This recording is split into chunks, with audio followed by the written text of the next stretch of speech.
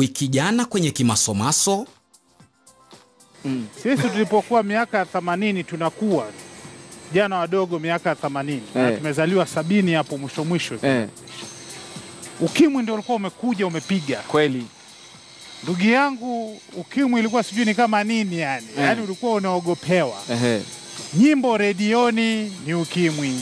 Vipindi ni ukimwi. Mabango ya ukimwi. Kila mahali yani ilikuwa ukimwi ni biashara kubwa sana Lofty.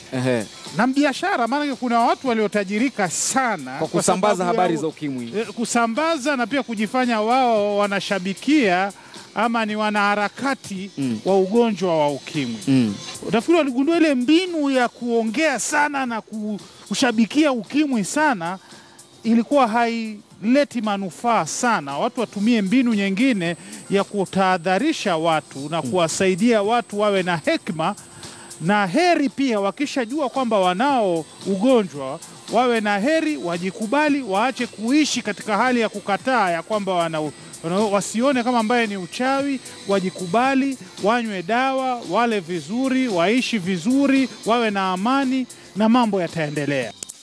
Lakini daktari, huwa mnawahimiza sana wajitokeze watangaze hali zao. Mnawaeleza madhara ya kutangaza hali zao? Yote watu tunayapitia. Na ukimuuliza hata yeye mwenyewe atasema kabla hajaamua kutangaza alishauriwa.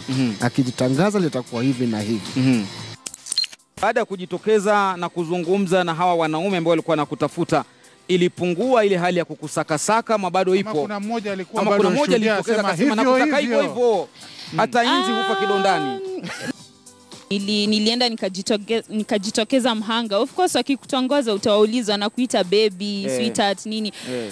Male ambapo nilishajitokeza alafu nikarudi inbox pale, aliona status, alafu akarudi akaanza kuniambia oh sister pole sana. Akaanza kukuita dada. Sister dada instead of sasa baby na kitu. Baby kaisha ghafla. Kabisa. Hiyo ni mambo ya kwanza, lakini ya pili tena kitu yenye pia mimi kitu pia yenye imenipata kwa mshtuko ni ya kwamba dada katika Yesu. Dani bana. Ni wajasiri sana. Wanaume wengi ni wajasiri sana. Especially wale of course ukimuuliza mtu yote hapa atakwambia kwa HIV negative. Hakuna mtu atakwambia kwa HIV positive. Kweli. Lakini pia watu wengi sana pia bado wako inbox kwa sababu wanaelewa kwamba nilienda nikashiriki na mwanaume ambaye alikuwa HIV negative, nikamwacha akiwa HIV negative. Unaona? Hiyo ilienda ikawapa motisha pia. Ulipimwa mwisho lini? So jana. Jana? Yeah. Ukajipataje? Niko poa. Nilianguka mtihani lakini niko poa. Ulianguka mtihani? Kuanguka mtihani negative yani. Yeah, unajua ndo. Kabla tuende hewani nimekuona na kidude pale unatuonyesha unaringia wenzako. Kweli. So hebu onyesha kamera tukione. Ndio hii hapa. Unajua ndio mtihani ukifeli unashukuru. Ukifeli umepita. Umepita yani. Ukipita umefeli. Ukipata plus unajua basi kubaya. So lakini ukipata negative. Na kwa nini unatembea na hicho kitu kaka? Unajua lazima ujigambe kidogo.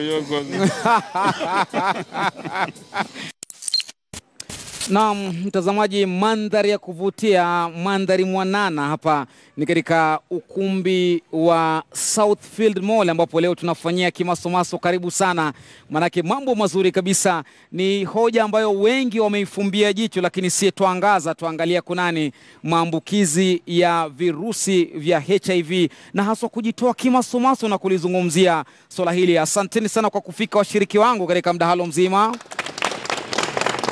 Pamoja na jopo langu vile liko hapa. Na takwimu za afya nchini Kenya zinaashiria kwamba kufikia sasa takriban vijana 300,000 wa chini ya umri wa miaka 24 wanaishi na virusi vya HIV na mmoja kati ya vijana 5 chini ya umri wa miaka 15 wanashiriki ngono, na ndio sababu maambukizi yameongezeka. Kuna wengine ambao wakipata virusi vya ukimwi wanasambazia wengine kwa lazima, wakisema kwamba wanalipiza kisasi. Lakini kunao ambao wanasema nitajitoa muhanga, paruanja niwatangazie mjue hali yangu iko namna gani. Ukinipenda unipende nilivyo. Karibu, mimi naitwa Lofty Matambo, hiki ni Kimasomaso. Kwanza kabisa tupate vidokezo. Chukua madawa zako vizuri, ukuwe na skin mzuri. Kama mimi sina makeup saizi, nywele ikuwe mzuri. Una makeup na unapendeza. Sina makeup. Jinsi ulivyo. Haya, hapo tu Feni, una watoto wawili, mmoja na miaka 3, mmoja 2. Umewanyonyesha kabisa na hawajapata virusi. Ulielezewa ni kwa nini? Kwenye mada kuu leo tujadili faida na madhara ya kuweka hali yako ya kuishi na virusi vya ukimwi paruanja. Kitu ambacho kilikujia kwa akili yangu mara moja ni kama tu kawaida mtu yoyote pale, zile enzi ni kujiua. Feni Awiti ameamua kuokoa wanaume wanaomvizia kwa kutangaza kuwa anaishi na virusi vya ukimwi.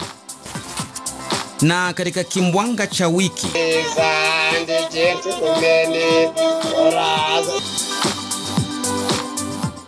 Asante sana. Bila shaka ndo hali itakavyokuwa, hayo yote utayapata na kujiunga tuna jopo langu hapa ili tuweze kufahamu vizuri. Kumbuka mada ya leo ni kutangaza hali ya HIV, kujitoa muhanga na kutangaza hali ilivyo.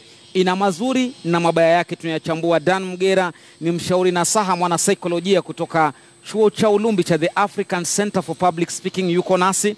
Katikati pale ni Daktari Jared Bakari ambaye ni mhudumu wa afya haswa vijijini. Tuko hapa Embakasi, atakuwa anatujuza kunani hapa, manake pia maambukizi mengi yanatajwa kutoka maeneo ya mitaa ya mabanda na mitaa mingine ya wastani kama hii. Alafu karibu nami hapa ni Feni Awiti ambaye ndo mwenye kisa siku ya leo. Umri wa miaka 26 sasa, lakini ameamua kujitoa. Jueni mtakayojua, lakini hivyo ndivyo nilivyo. Na moja kwa moja tuingie katika kisa changu. Feni Awiti alijua kwamba ana virusi vya ukimwi alipokuwa na umri wa miaka 16 akiwa shule ya upili, na baada ya hapo alianza kutumia matibabu ya kujikinga ili aweze kuishi angalau miaka mingi zaidi, na sasa hivi ameamua kujitoa kutoka mwaka jana, kutangaza watu wajue. Sababu ya yeye kutangaza ni nini sijui, tutazame kisa chake.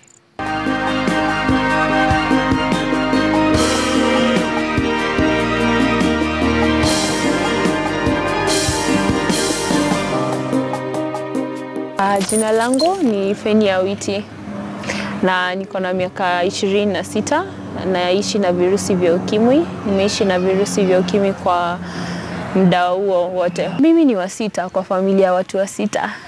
Watoto wa 6, mimi ndio kitinda mimba. Emanuela Roses. Nilipata virusi vya ukimwi nilipozaliwa pale, lakini sikujua niko na virusi mpaka wakati nilikuwa miaka 16 nikiwa form 2 Asumbi Girls High School, 3rd term. Ndio kuna organization ilikuja kupeana, kwenda kupima watu wa virusi, kuchukua data ya wenye wana virusi vya ukimwi ama wenye hawana. Alafu walikuwa wanapeana soda na mkate. Mimi nilikuwa naendea soda na mkate, alafu nikapimwa nikapatikana nina virusi vya ukimwi. Baada ya hiyo ndio nika consult na sistangu, akaniambia kwamba nilizaliwa nayo kwa sababu sina mama na baba, kwa hivyo ni kama mamangu. Kitu ambacho kilikujia kwa akili yangu mara moja ni kama tu kawaida mtu yoyote pale, zile enzi ni kujiua, kujinyonga, kujiua ama kuacha shule, kuacha hiyo shule. Alafu kisha nikasema hapana, kuna suluhisho, kuna ile njia yenye naweza enda niongeleshe mtu. Nikaenda nikaongelesha rafiki yangu, kisha rafiki yangu akaniahidi kwamba ataenda ataiweka ikiwa siri, lakini aliweka tu siri mpaka kitu muda kama wiki moja ama siku 4 hivi. Kisha after hiyo story ilienda ikalipuka kabisa. Nina virusi vya ukimwi, niko high school bado, kwa hivyo kila mtu alikuwa anajua. Maisha yangu ilibidi ibadilike. Juu nilienda pale nikaambia counseling teachers na wakakuwa so supportive. Tukaenda nikaambia sistangu pia akakuwa so supportive. Baada ya hiyo na hiyo ushauri wao na kila kitu, ilibidi nijikubali mimi kama mtu mwenye ako na virusi vya ukimwi, nianze kuchukua madawa.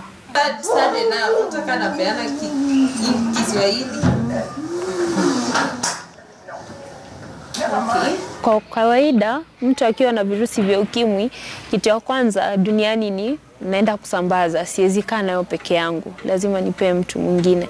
Kwa hivyo sasa nikasema hapana Feni, kuna vile unaweza ifanya tofauti.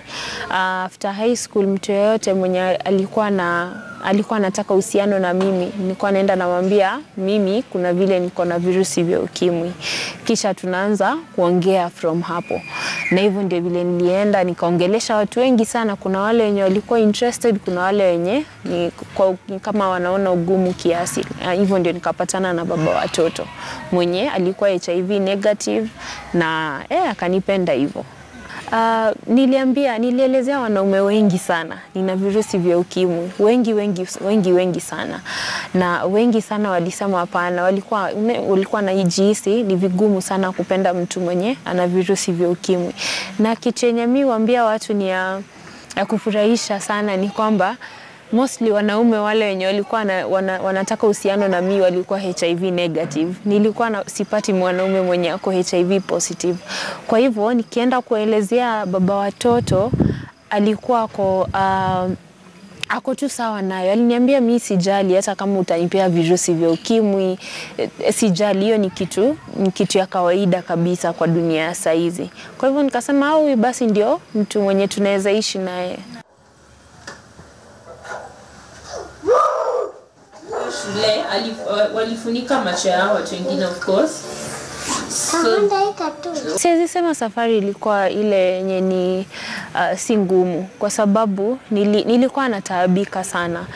Naenda kuzaa watoto wenye na virusi vya ukimwi. Unajua ama naenda kuambukiza huyu bwanangu virusi vya ukimwi. Nilikuwa na doubts kama hizo. Lakini kile ambacho nilifanya ni nilienda training. Nilienda nikafanya HIV testing and counseling.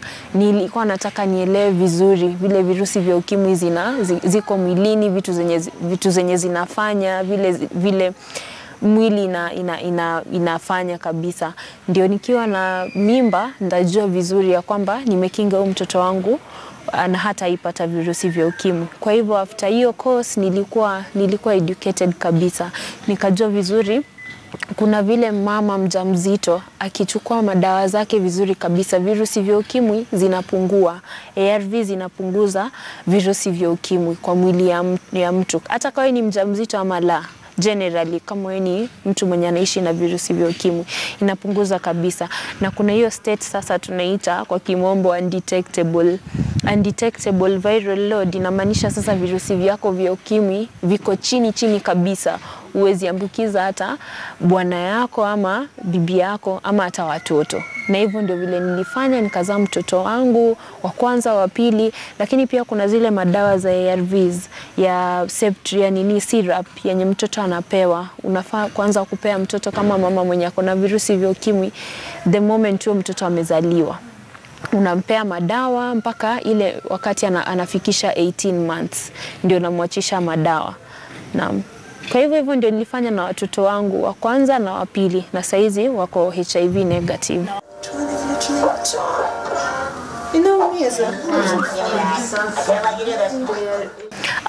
Mara ya kwanza kawaida ya mtu ukiwa kwa mapenzi ndoa mzuri mara ya kwanza, lakini kuna ile wakati sasa tulianza kuwa na mvutano kwa sababu kuwa na mawasiliano. Mara akaanza kupata uhusiano mwingine nje ya ndoa, alafu kidogo niko na mimba ya mtoto mwingine nikiwa miezi 9 hivi. Nimeshaenda nimegundua huyu kuna vile ako na uhusiano mwingine. Kwenda kumuuliza ni kama hata kidogo ameanza ameudhika kabisa na mimi. Mpaka kaniambia huyu si mtoto wangu, hata sidhani kama ni mtoto wangu. Ni hivyo nikazaa mtoto kama bado wana uhusiano mwingine nje. Alafu kitu after 2 weeks hivi mimi nikasema mimi naenda, sitaki ndoa kabisa, najitoa. Alafu nikamuuliza sasa, lakini nilikuwa naogopa kukuwa single mom. Nikamuuliza sasa tufanyaje? Watoto kuna vile tunaweza endelea kuwalea pamoja? Akaniambia hapana, mimi ambia watoto wangu mimi niligongwa na lori, mimi huasiko.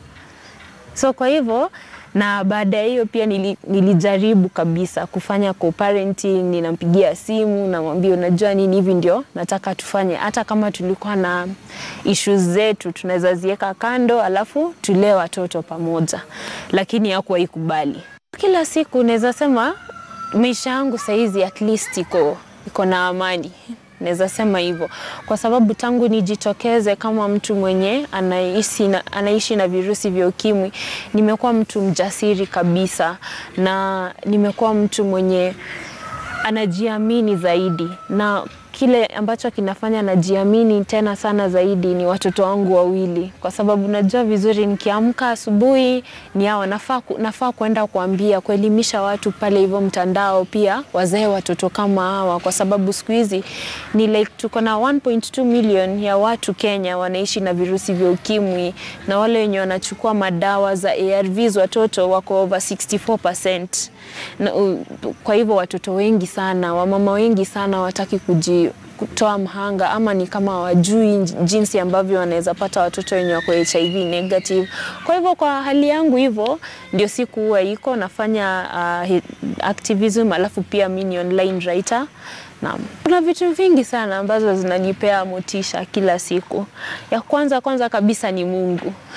Ya pili ni watoto wangu. Ya tatu ni wale followers wangu, siwezi sema ni fans, lakini wale followers wangu wenye wako pale hivyo mtandao. Watu wako na upendo zaidi, wako na upendo mwingi sana. Kwa hivyo nikienda pale, mimi pia nashikwa na niko na ile motivation kabisa ya kuwapea kila kitu mpya kila siku, kwa sababu naendelea kuwapea kitu na wanakuja pale inbox ni kitu yenye hawajawahi sikia na vitu kama hizo, na nafurahia sana. Na mwisho kabisa ni familia yangu, kwa sababu wamekuwa supportive kabisa.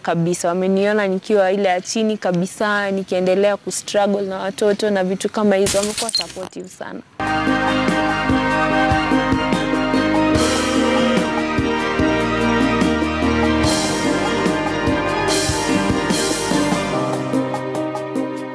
Asante sana. Bila shaka ndo hali itakavyokuwa, hayo yote utayapata na kujiunga tuna jopo langu hapa ili tuweze kufahamu vizuri. Kumbuka mada ya leo ni kutangaza hali ya HIV, kujitoa muhanga na kutangaza hali ilivyo.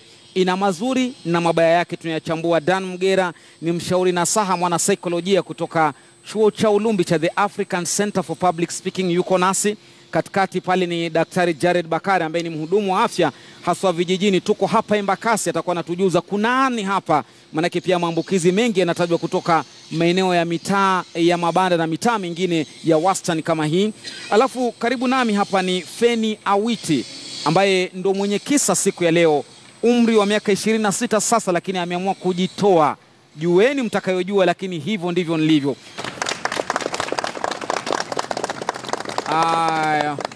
Maswali haya ambayo watu wameuliza sana, discordant couple wanakuwa namna gani, inakuwaje uko na virusi lakini huambukizi mtu, hauna, huonekani lakini unaambukiza? Utuvunjie tu tuelewe kwa kifupi. Asante sana. Na mara ya pili ningependa kumpongeza Fen kwa sababu ya kujitokeza kimasomaso ndani ya kipindi cha Kimasomaso.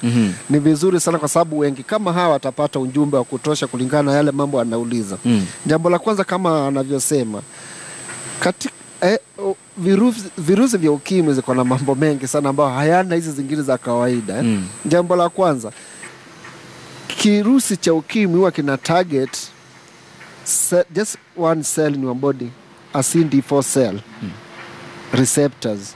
Hiyo ndio pale inaweza enda kujiingiza peke yake, na kila mtu ako na different number of CD4 cells. Zako sisi kama za mwenzako, na ule ako na nyingi ndio ako rahisi sana kushikwa na virusi vya ukimwi. Ule ako na chache ambazo ziko distributed kwa mwili wake ndivyo inakuwa less kukua infected. Ni sasa hapa tu pamoja. Hizi cells CD4 ni maumbile ama inategemea vile mtu anavyokula, chembe za damu? Ndizo katika kinga cha mwili wa binadamu kuna kinga nyingi sana. Kuna CD4 cell, kuna CD3, kuna T lymphocyte, B lymphocyte, all those things are. Lakini virusi vinafuata CD4. Virusi vinalenga moja tu, CD4 cell. Wale wanaitwa askari wa mwili. Ni kwa sababu gani? Ni kama magnetic. Kuna ile pale magnet inashika kwenye chuma fulani na nyingine ishiki. Kwa hivyo ni vivyo hivyo ndivyo ilivyo virusi vya HIV. CD4 cell count ziko na receptors ambazo zinaingiana na za virusi vya ukimwi. Unaelewa? Kama ufunguo na kufuli. Key and hypothesis. Unakumbuka hiyo? Key and key. Lock and key. Biolojia jamaa. Kuna zile CD4 cell ziko na receptors ambazo zinaingiana na HIV virus zinakuja kuingiana hivi. Daktari, wote nikupeleke mbio kidogo, maana hawa jamaa wataanza kuchukia masomo, naona vile wanavyoniangalia. Twende moja kwa moja kwa discordant couples. Discordant couple is a situation whereby two people ambao wanashiriki gono pamoja, mmoja kuna virusi na mwingine hana. Hiyo ndio discordant couple. Na wanaishi vizuri kabisa. Na wanaishi vizuri. Katika hiyo hali ni wakati gani bwana ama mke anafaa kutoroka? Hakuna wakati ambao tunasema hatoroke. Watembelee kituo cha afya, waje kwetu tuwashauri vile wanavyostahili kuishi. Wanaweza ishi miaka mingapi wakiwa pamoja? Vile wangeishi hata kama hawana ukimwi. Kulingana na vile kumaanisha kwamba mmoja wao hawezi kivyovyote kuambukiza yule mwingine. Anaweza. Anaweza hivi. Kama hivi ukiangalia mambo yetu tunayozungumzia, ule hana kuna mambo ambayo anamfanya hasikuwe nayo. Jambo la kwanza, na hiyo ndio ndio hiyo CD4 cell yake anaweza kuwa chini, anaweza kuwa pia ako katika hiyo state ya kuwa carrier, ama anaweza kuwa katika state ya kuwa yeye kabisa na si maombi. Na si maombi. Si maombi. Unaona, si maombi ni kweli. Pia huyu mwingine ako nayo. Kuna yale mashauri tunampa. Mwanzo ashiriki kabisa kwa dawa. Ndio ile asiache dawa. Asiache. Ndio ile viral load iende chini kiasi kwamba haiwezi kuwa transmitted kwa mwenzake. Na hiyo ndio ile stage ambayo tunawaambia wanaweza pata mtoto. Wanaweza pata mtoto. Wanaweza pata mtoto ambaye atazuiwa atoke bila kuambukiza. Haya, hapo tu Feni, una watoto wawili, mmoja na miaka 3, mmoja 2. Umewanyonyesha kabisa na hawajapata virusi. Ulielezewa ni kwa nini? Kwanza kabisa nilisomea, alafu ya pili nilielezewa. Wakati ambapo nilikuwa na mimba ya watoto hao wote wawili, nilikuwa kwa kitengo fulani ya ARVs. Daktari maybe anaijua. Nilikuwa kwa efavirenz mara ya kwanza. Na efavirenz hizo enzi zilikuwa na side effects. One of the side effects ya efavirenz hizo enzi ni ilikuwa ina deform fetus. Unaenda alafu ukijua we mwenyewe una mimba, unaenda unaambia daktari niko na efavirenz na niko na mimba. Kwa hivyo unachenjiwa. Kwa hivyo saizi niko nevirapine, lamivudine na zidovudine. Nevirapine ni one of the madawa za ARVs na ni mzuri sana na mwanamke ambaye zikiwa 3 zile aina 3. Ni aina 3 lakini kwa moja 3 in 1. Naam. Inaitwa fixed dosage. Yeah, so ni 3 in 1. Ni kadogo tu hivi kama Panadol lakini iko 3. Kwa hivyo Nevirapine ni mzuri sana na maybe kwangu ilikuwa ni mzuri sana. Yezi kuwa mzuri na mtu mwingine lakini kwangu ilikuwa mzuri sana na mimba. Kwa hivyo nilienda nikameza bado na meza Nevirapine mpaka saa hizi. Nikameza Nevirapine alafu mtoto alipozaliwa, nilipozaa mtoto immediately after 1 hour nilimpea dawa. Hizo dawa ni prophylaxis vile anasema, ni kama unaweza gundua kuzuia. Ni kama unaweza gundua maybe hawa mavijana ama wasichana wanaweza gundua wamelala na mtu ana virusi vya ukimwi before 72 hours waende PEP. Ni the same way sasa, lakini mimi napea mtoto kuna PrEP. Unaweza jua vizuri Feni ndio huyo ako mbele yangu ana virusi vya ukimwi, nataka kuhusiana na yeye na tutaki kutumia protection, nitaenda nichukue PrEP. Alafu ndio nikute PrEP inamezwa kabla kitendo. Na PEP ilikuwa inamezwa baada ya kitendo. PrEP ina encourage disclosure ya one on one. Nitasema love to me kuna vile niko na virusi vya ukimwi. Kwa hivyo ukinikubali utaenda umeze PrEP. Naam. Kwa hivyo sasa siku hizi wanapeana AZT na Nevirapine lakini zile siku hiyo ni just type of ARVs. Kidogo tu hapo Feni. So mtoto wako ulipomzaa ulianza kumpa hizo dawa? Nilianza kwa muda gani? The first 6 weeks ni ARVs, the first 6 weeks. Alafu after hiyo ni Septrin mpaka 18 months. Na ile tu dawa ile syrup. Naam. Alafu na kwa sasa hivi bado wanameza? Hapana, wanameza mpaka 18 months. Alafu unafunga. Lakini in between hizi period 6 weeks, 6 months, 9 months, 12 years, I think 18 months unaenda wanafanyiwa check up mara kwa mara. wajue kama bado una meza dawa zako vizuri, unapea mtoto dawa zake vizuri, bado ako sawa na hizo muda yote anafaa kuwa kwa HIV negative. Kuna mmoja amezungumzia kunyonyesha mtoto. Unamnyonyesha hadi muda gani? Nilinyonyesha mtoto. Hiyo nilikuwa nasikia akisema hivyo. I make sense kabisa. Nilinyonyesha mtoto wangu for the first 6 months kama mtu yoyote, mama yoyote. Alafu after hiyo nikaanza kufanya complementary feeding. Nilikuwa namnyonyesha na mpea chakula mpaka 1 year. Ile wakati sasa ameanza kutoa meno, ndio najua vizuri anaweza enda ume ni poli yangu na maybe naweza toka damu, naweza sasa muambukiza ukweli. Na hapo ndio sasa niliacha kunyonyesha watoto wangu. Lakini isingekuwa ni sababu ya meno, wewe ungenyonyesha tu bila wasiwasi. Hapo ningeogopa. Siwezi sema ningenyonyesha kwa sababu daktari aliniadvise kunyonyesha ni mpaka tu 1 year. The first 6 months, alafu after hiyo changanya na vyakula vingine paka mwaka mmoja. 6 months. Dan, kabla kuja kumalizia daktari nataka kuongezea kitu alafu Dan. Acha kuna mambo mawili nilikuwa nataka kuzungumzia hapo kama vile Penny anasema. You breastfeed exclusively. You breastfeed either you're HIV positive or negative. The child is protected while the mother is using the medication. Na mtoto pia akizaliwa na mama ambaye ana virusi, kuna hizo dawa unasikia akizungumzia huwa anapewa. Unaona? Anapewa for these 6 months. Then Septrin is just an antibiotic ya kuzuia another opportunistic infection. Si antibiotic kali sana. Ni vile watu wanaitumia ovyo tu. Hiyo inatumika hapo kwa sababu moja. Huyu mtu si mgonjwa na Septrin ni one of the safest drugs. Unaona? Si atakuwa ni kali zaidi. Kuna zingine kali kama augmentin. But Septrin ni very pia kidogo si mchache hapo. Jambo hili nilikuwa nataka kusema. Kwa hivyo ningependa mjue ku breastfeed ni mandatory. Iwe una virusi iwe hauna. Ile miezi 6 lazima. Exclusive. Hakuna maji maziwa ya mama iko na maji ya kutosha. Tuzo. Maziwa ya mama iko na maji ya kutosha. Na maziwa ya mama inatosha.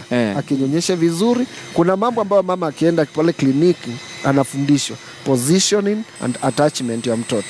Mtoto ndio jua ananyonya vizuri. Yale mambo mama huwa anafundisha. Anamwangalia mtoto kweli ananyonya vizuri ama anamwangalia jua anyonyi vizuri, nimweke hivi. Jambo lingine ambalo nilikuwa nataka kusisitiza ni kwa ndugu yangu hapa ambaye amebeba hiyo test kit. Huyu aliyepimwa huyu jasiri kweli huyu jamaa. Umeibeba kweli, umepimwa. Anza kuwa umepimwa jana, leo, lakini ujue jambo moja. Hizi vitu huwa zina standard areas pale zinapaswa kutumika. Na ndio masaa ya kuziangalia.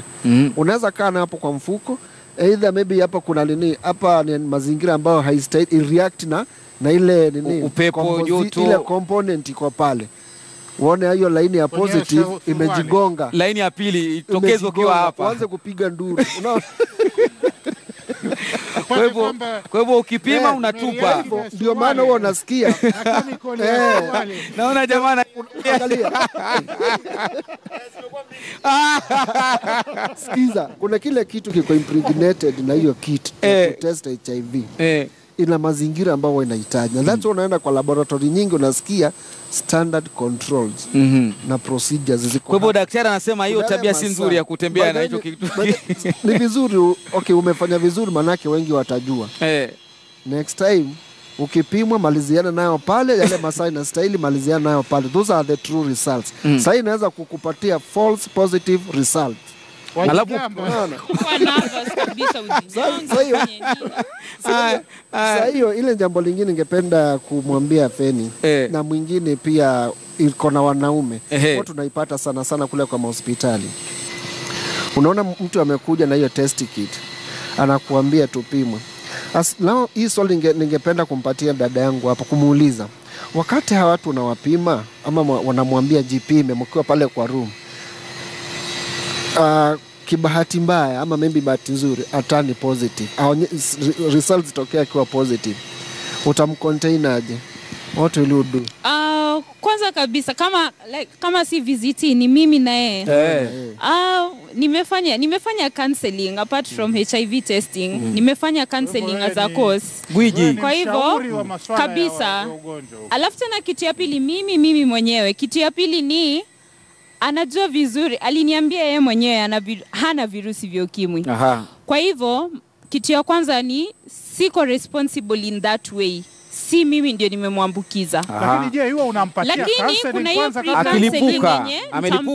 kuna hiyo pre-counseling yenye lazima nitampea. Nitamwambia kuna hizi advantages za kupimwa hapa hivi na wewe, kwa sababu kuna wale ambao wanakataa. Kuna wale ambao wanakataa tusipimane moja kwa moja na tunaenda kwa facility kupimwa. Lakini either way wenye wanakubali nitawapea pre-counseling.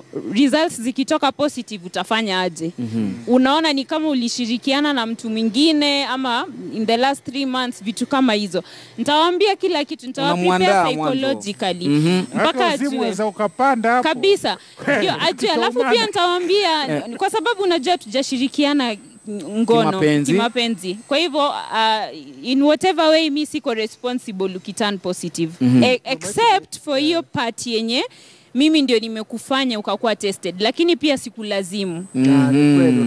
Kabisa, ni kwa consent yako. Ni kwa consent yako. Lazima kwanza nifanye pre-counseling ile thara kabisa. Na wao wako sawa kabisa. Weird enough daktari wao wako sawa kabisa. Wao wanasema sijali ikiwa positive hata wewe pia unaishi positive. Tutaishi. Angalau unamtia moyo. Unajua huwa inaingia hivi. Just ichukulie in a very different dimension, some diversion kuja pima yule mtu apata na virusi na mjashiriki ngono. Huo umemcancel, huwa hujamcancel, mpime apata na virusi. Then huyo mtu papo kwa hapo aseme amewacha kushiriki hata ngono, ameachia hapo aende akacommit suicide. Kifo chake kimesababishwa na nini? Na mimi kimesababishwa na kuwa yeye ni positive ama kimesababishwa na wewe? Na mimi definitely. Mimi sioni kama ni wewe. Daktari yangu mimi hata mwana saikolojia sioni kama atakuwa ni aliyemsaidia kupima. Ni matokeo ya kipimo. Consent acha nikuwekee kwa healthcare. Nimefanya na Liverpool before hapo VCT. Niko hapo hivyo kwa room kama huyo vile amekuja nikampima. Ni kitu same. Ni kitu same, ni vile tu sasa mimi ni feni ndani ya LVZT. Unajua nimeenda nikampima alafu akapatikana na virusi vya ukimwi. Ni yeye ndio amekuja. Akaenda akajua bado. Si makosa yangu kwa sababu nimefanyia pre-counseling, nimefanyia post-counseling. Hajafanya makosa. Daktari, kidogo dana ya kwamba pale ambapo hajafanya makosa ni kwamba Feni si mtu wa kawaida tu. Ndio wewe umemfuata kama wamcharia, wamtaka, lakini Feni pia is an official counselor. Kwa hivyo anampeleka mtu hatua kwa hatua. Sasa yule mtu akija akijipata kwamba yuko na ukimwi, alafu baadaye afanye maamuzi ya kwenda kujiua, ni kama vile tu mtu alienda hospitali akagundua yuko na virusi. Tofauti ni mazingira. Mazingira hayazuii. Daktari, kuna kitu inaitwa self test kit. Squeezy. Ni the same thing. Wajipima mwenyewe nyumbani. Umeenda umenunua, alafu ujiue. Hiyo si makosa ya mtu ameenda amekuzia. Pengine Feni, wacha tupate hoja daktari. Je, unasema kwamba unapinga watu kupimana ovyo ovyo nyumbani ama hoja yako ni gani? Mtu akijipima hiyo tunajua. Mimi mwenyewe nje nijipime, nione nikiwa peke yangu ama nisikizane na mke wangu tujipime. Hiyo ni tofauti. Wakati mnaenda kwa nini chumba cha malazi, danguro. Wewe tumeonana leo na mimi tumeonana naye leo. Mazingira pale ni tofauti na yale yangu na mke wangu ama mimi kwangu kwa nyumba. Ama hospitali. Ama hospitali. Ndivyo huwa unaona kwa hospitali ukiingia hivi hata haujaambiwa na mtu, hata kujaandikwa VCT room, ukiingilia tu hivi unaangalia unaona yes hapa ni VCT. Wajipeleka mwenyewe. Lakini kitu kingine tuelewe ni hivi. Wanadamu wakati wa himizo fulani, naingia katika saikolojia sasa, anaweza fanya kitu chochote. Kabisa. Alafu baada ya mazingira sasa siongei mazingira ya mahali hivi, mazingira ya ndani ya mtu. Mtu amemfuata Feni, amemtongoza Feni. Yuko tayari asema mimi atakufa kama atapatikana nao patikana. Yeye haja yake yataka ngingi. Unaona? Hamtaka Feni. Baada ya hapo amemalizana na hayo, akili yake imerudi sasa, imetulia. Sasa lakini nilifanya nini?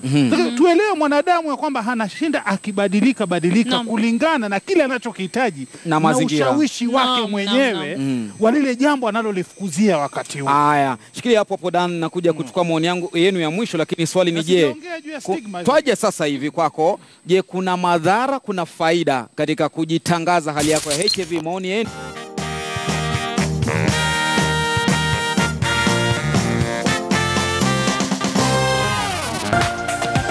This is KTN News.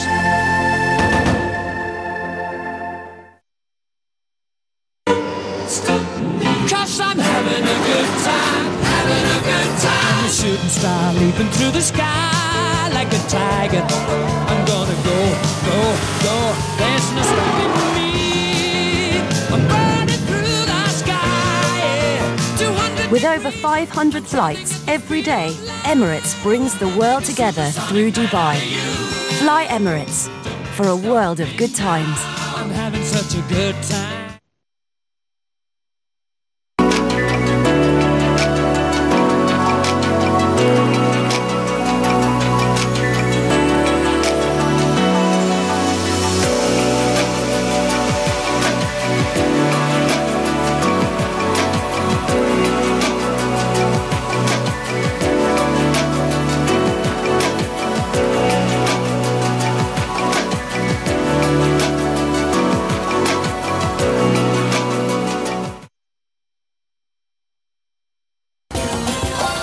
KTN leo wikendi imeletwa kwako na KCB Elimisha Insurance. Wakenya wanajua ya kwamba unapoongeza bei ya mafuta, umeongeza transport, umeongeza chakula. Under whose interest are you acting, Bwana Henry Rotich? Makali ya gharama ya mafuta kupanda ni jambo ambalo sasa waziri wa fedha Henry Rotich anajipata lawamani nalo kwa hatua yake ya kupuuza bunge lililotaka ushuru huo kuahirishwa kwa miaka miwili. Mtaani Kibra, watu 5 wafariki kwenye mkasa wa moto unaosemekana umetokana na utepetevu kwenye matumizi ya umeme. Tushangilie Kenya, taifa letu tukufu. Kwenye makala ya Wako Wapi, Mwalimu Amos Wasonga ambaye ni naibu mkurugenzi wa sherehe za kitaifa katika ofisi ya rais ndiye tunaye kwa kumbukumbu za tungo zake za kizalendo. Sikuenda kwa shule ya uimbaji mwanzo, kumbe nilikuwa na talanta. Na makala ya Tembea Kenya hivi leo yanatufikisha Taita Taveta kwenye kituo cha uchongaji vinyago eneo la Engwata. It's not just parenthood, we call it parenthood. KCB, go ahead. This is KTN News.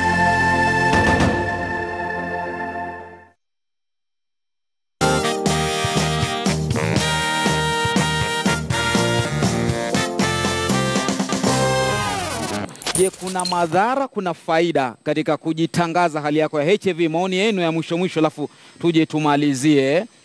Microphone unayo, tuanze kwako. Uonaje? Naitwa Fidel. Kama ameshangaa sana. Mshtuka? Paka unavyomuona ameshtuka. Endelea kaka. Mimi nasema kujitokeza kuwa mwazi, kusema pandisha mikrofoni juu kaka. Kujitokeza na kuwa mwazi na kutangazia dunia yote kuwa kwa HIV positive. Kwanza kama we ni celeb, tuseme kama we ni celeb, mhalaki, uta lose followers, as in hiyo ni kwanza, uta lose followers. Cha pili, society, your society yako will not accept you the way it used to be. Kwa faida yake, mimi naona faida yake ni chache sana kuliko madhara. Faida yake ya kwanza mimi naona utakuwa kwa at least watu wengi dunia. Na hiyo tu ndio mimi naona ni faida yake. Kwa hivyo ingekuwa wewe hungetangaza? Mimi singeitangaza, singekubali. Haya, hapo nyuma bwana mwenye jacket huyo. Hapo, Shukran. Kwa majina naitwa Emmanuel Udian from Machakos.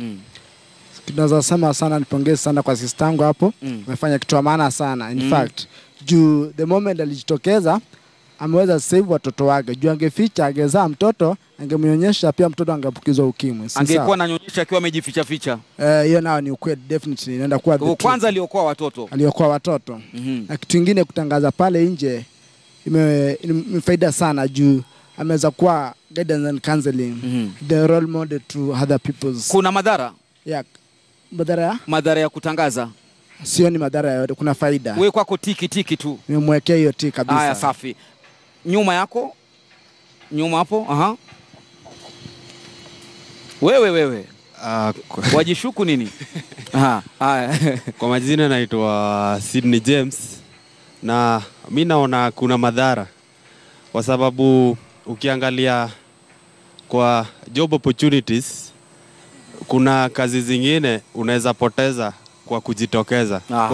Siku hizi wanataka ule long term worker. Na mtu akisikia ati una virusi anaweza sema we hata unaweza kuwa nawe leo kesho huko. Neza cut short hapo. Umjibu hapo. Hapo tu kabisa. Ukiangalia saizi, ukiangalia Facebook yangu jana nilisema ni vile tu sasa siwezi sema yote Kiswahili na pia hata English siwezi sema hivyo, but kuna section ya as an employment act in Kenya yenye ina support wenye wako na virusi vya ukimwi, ina nini, hata sheria za labor zinatetea, ina abolish stigma na discrimination kabisa. Na inasema ukienda nafahamu kwamba companies mingi sana saizi Kenya lazima uende upimwe kwanza virusi vya ukimwi, alafu ndio mwanze kufanya kazi. Na kuna wale ambao watakuajiri, ni challenge. Kuna wale ambao watakuajiri alafu after some time ndio anajua, because stigma is there, and that's why kila mara kwa mara napayuka about stigma free society, vitu kama hizo. Kwa sababu bado kuna challenge ya stigma. Mtu anaona vizuri, nilienda nikamwajiri kwa sababu ya Kenyan law, maybe ingenifunga kidogo. Lakini ataanza excuses kama maybe uko na low performance at work, unachelewa kazini kabisa, vitu tu ndogo. Anakutafutia sababu na kufuta. Hiyo inaweza kuwa madhara, lakini kuna law yenye ina protect wenye wako na virusi vya ukimwi, ina against discrimination na stigma. Kwa hivyo tangaza bila kuogopa. I think ni section 46G kitu kama hiyo ya Employment Act, ukiangalia utaona. Ushajibiwa? Nilikuwa naomba tu unaitwaje FB? Hivyo PHENNY Awiti, Feni Awiti. Wataka kumdm? Naam. Safi. Nyuma yako, nyuma kidogo, sukuma hapo nyuma, huyo binti ambaye ana macho nne hapo, tuzungumze naye. Okay, kwa majina ni Christine Michino. Mimi kwangu naweza mshukuru kitu ya kwanza kwa kujitokeza. Alafu kuna madhara. Madhara iko kazini. Tukisema ukweli, tukiringana na saizi hata kazi ukiingia kwa serikali, unapoishi pale utakuta watu wanakutenga. Wewe mwenyewe mpaka unauliza kwani uriua ama nini? Feli kuongea ukweli, hata wewe mwenyewe utaona watu wengi walikutenga kwanza wenye ulijitokeza, si ndio? Utaishi aje na watu wamekutenga? Lakini tena kitu yenye inafanyika, mimi huambia watu ni vile nilikuja hapa before niseme niko HIV positive. Nani alijua niko HIV positive? Nani alijua? Ni vile unajilinda we mwenyewe, usikuwe na hiyo huruma. Unajua hiyo sympathy yake, wewe niko na virusi, kai yake nenda kukufa, niko na nywele inatokana, hizo vitu haziko. Chukua madawa vizuri. Kidogo daktari tu. Unasema kuchukua madawa vizuri paka nywele zitabaki nyeusi. Chukua madawa zako vizuri, ukuwe na skin mzuri. Kama mimi sina makeup saizi, nywele ikuwe mzuri. Una makeup na unapendeza. Sina makeup. Jinsi ulivyo. Kwa hivyo ina depend na vile wewe unataka society ikuchukulie. Unataka ikuchukulie kama mtu, wale watu wenye walikuwa na virusi wale real uko 97 wenye wako na bonds ziko hivi ndani, macho ni kubwa nje, umekonda, definitely hata mimi kama ni employer nitakuvuta kazi kwa sababu hakuna kenye unaweza nifanyia. Lakini kuna zile companies zenye hata hawajui virusi vyao, hawajui hali yako ya HIV. Na we mwenyewe unafanya hata uvutwe. Watasema huyu naye ako na virusi. Wacha malizie alafu turudi kwenu. Basi mimi sina ringine ila tu hilo. Nani mwingine tumalizie? Hapa mwisho kabisa, hapa mbele, mwisho kabisa, alafu tumalizie. Kwa majina naitwa Moffat. Nimeona ili swala zima linahitaji mafunzo. Na kuna kitu nimelearn, kuna types of stigma. Tunaweza kuwa tunafanya kazi pamoja na nimejitangaza niko na virusi. Msinitenge. Hebu geuka kidogo, angalie mbele ukizungumza. Ukiangalia mbele huku kaka. Nisitengwe kwa sababu nina virusi, lakini nihurumiwe sana. That is kind of stigma. kwa sababu unaweza pata I'm being treated fairly than others. Kwamba kidogo huyu ni mgonjwa, nyinyi endeni mkafanya ile, huyu acha kae. You know, sijatengwa but in a way nimetengwa kwa sababu nimehurumiwa kupita kiasi. Yes. Mimi najua huyu dada ana ujasiri na mwana saikolojia kwa hapa. It is not easy. It is not easy. Let me tell you. Hivi tu tunaongea hivi wote kwa sababu sisi tuna imani hatuna. But I can tell you, mko na imani si rahisi hivyo ndugu yangu. Kwa sababu alikuwa anasema kuna watu wamewapima kwa sababu pengine wanataka kushiriki ngono naye. Lakini nimedadisi kidogo ni kwa sababu wako kwa influence tofauti. Hapo sasa wanatafuta vitu wajua. Kwa sababu wanataka vitu, but I can tell you this thing will affect them with coming. Sijui tutafanya nini, lakini naomba ili swala zima liwe ni mafunzo. Watu wafunzwe, tufunzwe kabisa, ama tufunzane ama tuwafunze vile tutakavyoishi, kwa sababu mambo haya yapo. Tupende tusipende, si rahisi. Asante. Na ni ngumu, lakini najua inategemea pia ni kwa nini unataka kutangaza. Maybe from the heart she wants to save more kuliko angeficha pengine ambukize wengi. Santa sana. Nafikiri tumalizie, wasemaje kaka, sekunde moja, kuna kitu kinakuchoma? Nashukuru. Kuna faida kuliko madhara kwa kujitokeza hivyo. Mimi nafikiria it is aid to the government in trying to educate the populace, because if we can get maybe 1,000 people, this is involving the government definitely. If we could have many people who, after noticing they are in that state, to come out clear and do the same, we could reduce chances of infections, and that will save the government importing the drugs. So this is something that is involving the whole society in a way. Najua 64% ya watoto saizi wanaishi na virusi vya ukimwi na wako kwa ARVs. Kwa hivyo ni kwa sababu ya lack of information. Wazazi walificha ficha ama hawajui vile wafanye. Wale wengine wako mashinani kule hawajui hata vile wafanye. Safi sana. Tukimalizia Tudan Mgera, watoto wake wamehusishwa katika kutangaza kwake, labda kwa yeye kutaka, saa zingine kwa yeye kutotaka. Kisaikolojia, faida zote zile na hasara kama hizo. Lofty, kama vile alivyosema yeye, huwezi kuzuia watu ama kuwadhibiti watu jinsi watakavyojihusisha ama watakavyoathirika na hali yako, vile ambavyo wewe umeweza kujitangaza. Kuna wengine watasema ndio, hata hapa kuna wengine wanasema ndio amefanya vizuri, lakini baadaye wanasema huyo. Sasa uwezi, kuna wale ambao watakuja wajitokeze wazi waseme hapana, sioni kama amefanya vizuri, na kuna wale ambao watasema amefanya vizuri. Kuna wengine mtazamo wao, na uwezi control opinion ya mtu. Mtazamo wao wataona ya kwamba wewe pengine una malengo fulani ya kujifaidisha. Wengine wataona ya kwamba kweli wewe umetaka kuokoa watu na balaa hili. Feni anaweza kuepusha vipi watoto wake kwa weka kando na hali yake? Mimi nafikiri pia asilete watoto sana katika hiyo hali. Lakini changamoto kubwa, ngoja Feni kidogo. Ngoja Feni. Lazima tuelewe ya kwamba wale watoto ni viumbe wao, wako na haki zao. Wewe kama mzazi umejitokeza, ni sawa kusema uko na watoto, lakini mimi kimtazamo wangu, kwa sababu haujui mtoto wako pia mawazo yake atakapokuwa mkubwa atachukulia vipi. Mimi ni binadamu, nimekuja ulimwenguni, niko na haki yangu ya kuishi. Ungeningoja niwe mtu mzima uniulize kama ni sawa, kwa sababu yule mtoto anaweza kuja na personality yake, si hiyo ni introverted. Wewe, the way I'm seeing you, you are an extroverted person. Ni mtu wa watu, mtu wa kutaka kuongea mambo yako, kuweka. Lakini kuna mtu mwingine hana shida na yeye kuwa na ukimwi, lakini asingependa kutangaza. Na wako wengi tu, wako na shida, wako na ugonjwa, lakini kivyao wao, kwa sababu ya hali yao ya kimaumbile, wao ni introverted. Wasingependa kuambia watu wengi dunia nzima, anaona sasa nitangazie dunia ndio nipate nini. Sasa huyu mtoto anaweza kuja kufikia kiwango uje ugundue kwamba yeye si extrovert, yeye ni introvert. Lakini Dana, na imuumize sana ya kwamba pengine aliwekwa katika jambo ambalo si la bila kutaka. Kwa mfano labda Dana alikuwa na picha zake na watoto wake kwenye mtandao wa Facebook kabla kutangaza.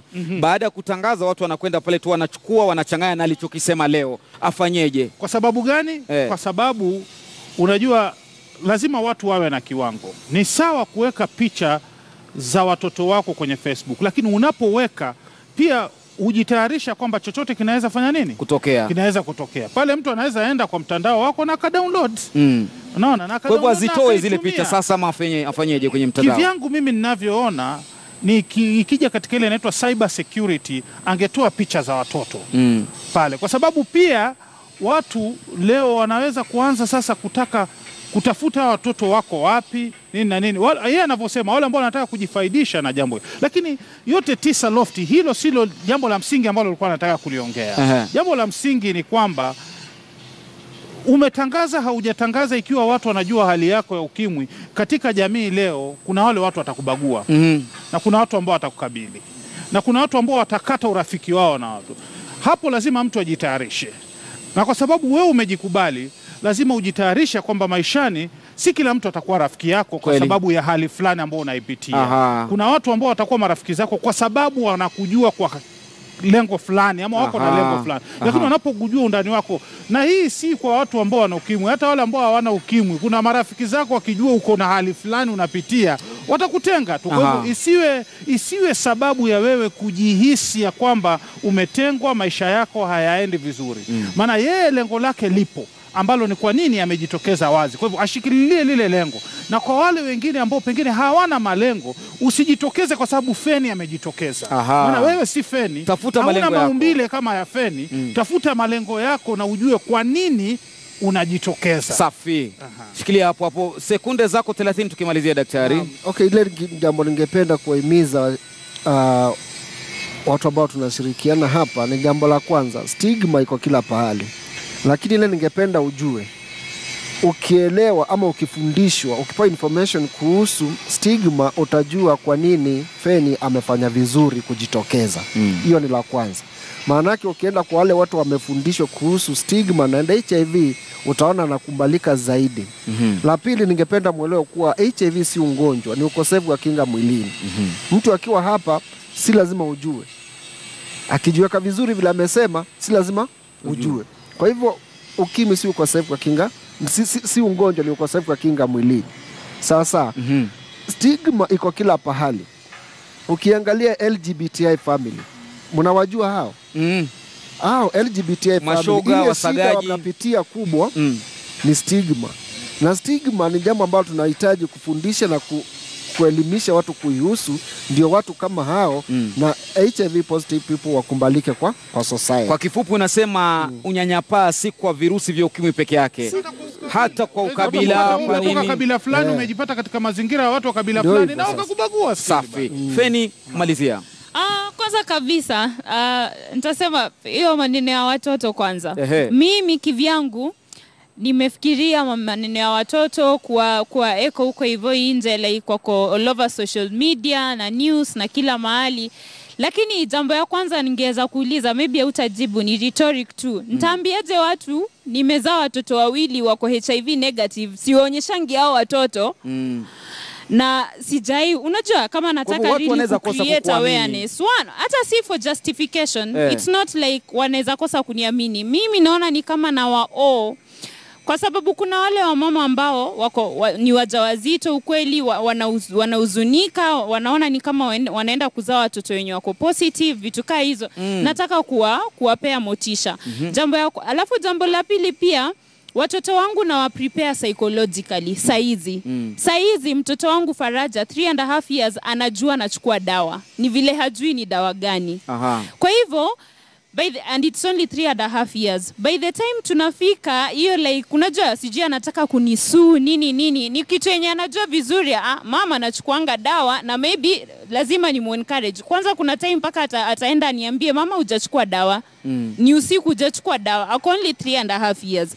Kwa hivyo it's a process. Yes, it is a process. It's sad, but then it's a process. Ni kitu yenye hawataamka tu at 18 years alafu waseme umetutumia kabisa. Hakuna si eti vile ulituweka kwa mtandao nini. Ni process na watazoea with time. Safi. So unangoja kuolewa lini Feni? Mchumba? Hata saa hizi tu mtu akikuja na pete hapa. Mambo safi kabisa. Tunavisha. Goti moja chini alafu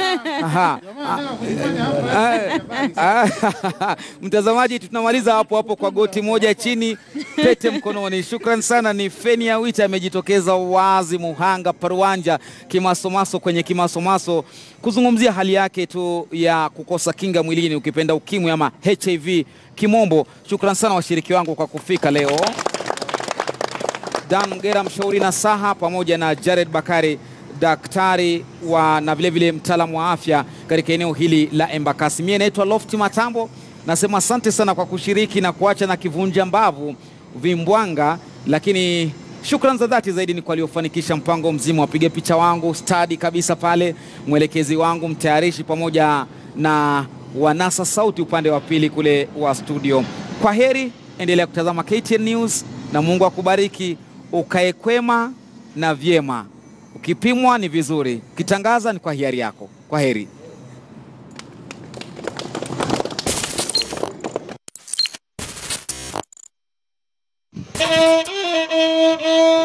Ladies and gentlemen, brothers and sisters, let us cooperate and work together with our area, with our area. Oh, ladies and gentlemen, brothers and sisters, let us cooperate and work together with our area, with our area. Oh, ladies and gentlemen, brothers and sisters, let us cooperate and work together with our area.